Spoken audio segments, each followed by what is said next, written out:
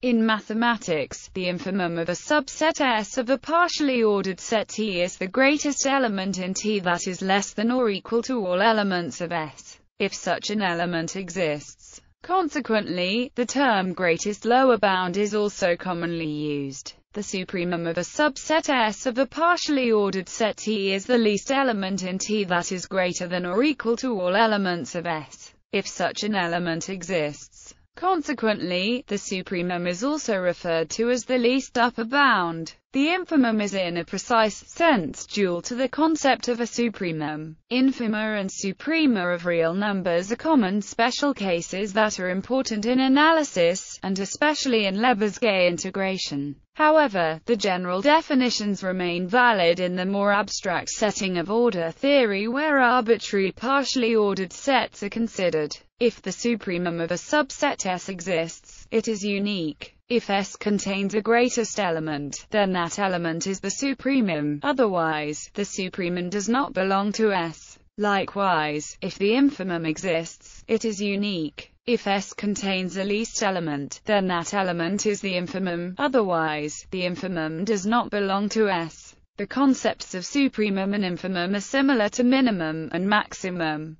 but are more useful in analysis because they better characterize special sets which may have no minimum or maximum. For instance, the positive real numbers plus asterisk does not have a minimum, because any given element of plus asterisk could simply be divided in half, resulting in a smaller number that is still in plus asterisk. There is, however, exactly one infimum of the positive real numbers, 0, which is smaller than all the positive real numbers and greater than any other number which could be used as a lower bound. Note that 0 plus asterisk. Formal definition. A lower bound of a subset S of a partially ordered set is an elementor of P such that X for all X in S. A lower bounder of S is called an infimum of S if for all lower bounds Y of S in P, YA. Similarly, an upper bound of a subset S of a partially ordered set is an element B of P such that Bx for all X in S. An upper bound B of S is called a supremum of S if for all upper bounds Z of S in P, ZB. Existence and uniqueness.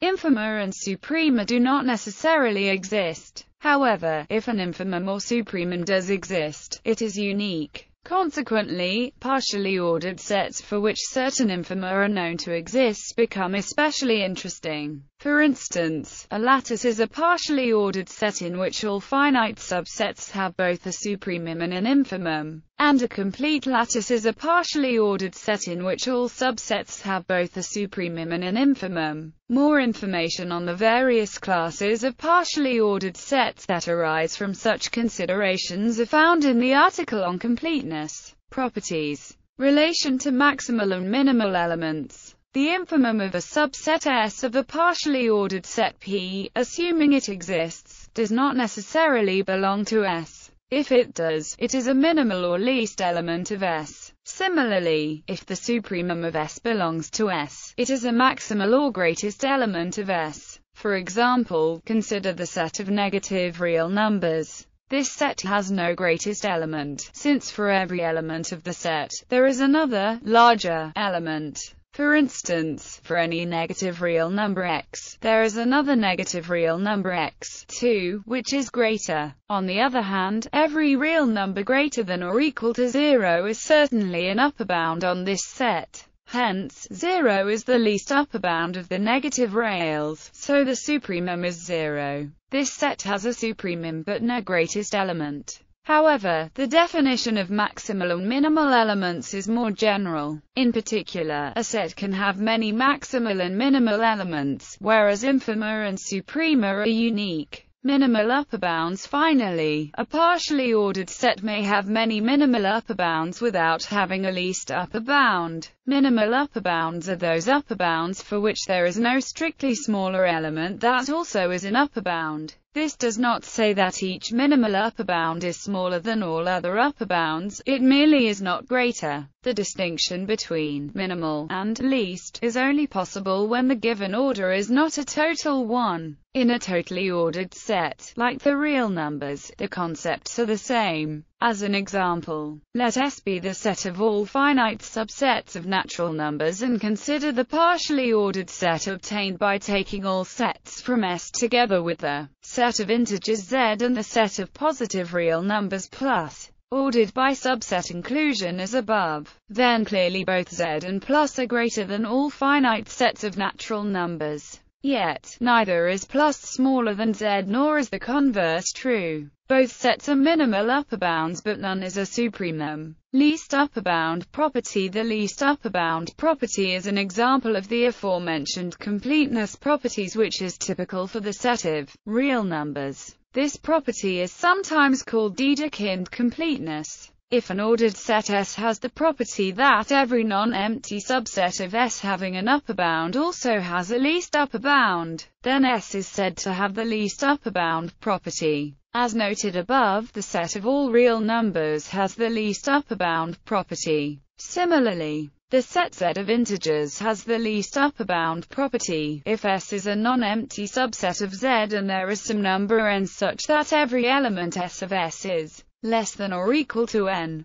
then there is a least upper bound U for S, an integer that is an upper bound for S and is less than or equal to every other upper bound for S. A well-ordered set also has the least upper bound property, and the empty subset has also a least upper bound, the minimum of the whole set. An example of a set that lacks the least upper bound property is the set of rational numbers. Let S be the set of all rational numbers Q such that Q2 less than 2. Then S has an upper bound but no least upper bound in. If we suppose P is the least upper bound, a contradiction is immediately deduced, because between any two rails X and Y there exists some rational P, which itself would have to be the least upper bound or a member of S greater than P. Another example is the hyperreals. There is no least upper bound of the set of positive infinitesimals. There is a corresponding greatest lower bound property. An ordered set possesses the greatest lower bound property if and only if it also possesses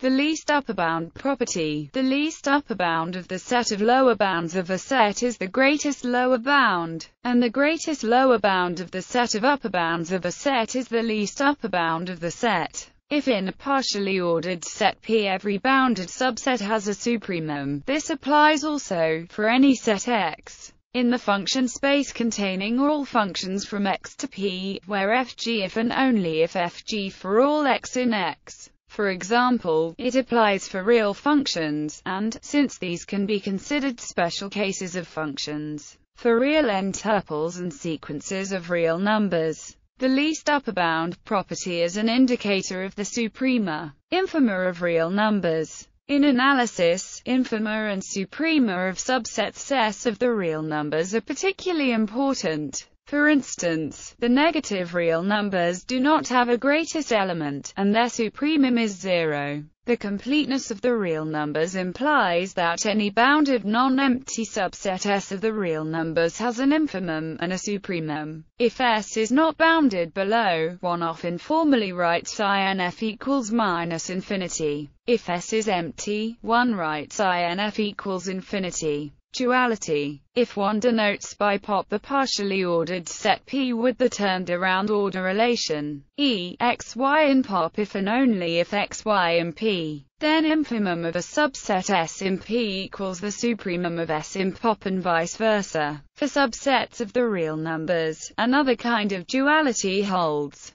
where examples: infima simple, the infimum, or greatest lower bound, of the set of numbers 2, 3, 4, is 2. The number 1 would be a lower bound but not the greatest lower bound, and hence not the infimum. Advanced. If a set has a smallest element, as in the first example, then the smallest element is the infimum for the set. As the last three examples show, the infimum of a set does not have to belong to the set. Suprema simple. The supremum, or least upper bound, of the set of numbers 1, 2, 3 is 3. Although 4 is also an upper bound, it is not the least upper bound, and hence is not the supremum. Mathematically, this is advanced in the last example. The supremum of a set of rationals is irrational, which means that the rationals are incomplete. One basic property of the supremum is for any functionals f and g, the supremum of a subset S of where denotes divides is the lowest common multiple of the elements of S. The supremum of a subset S of where P is the power set of some set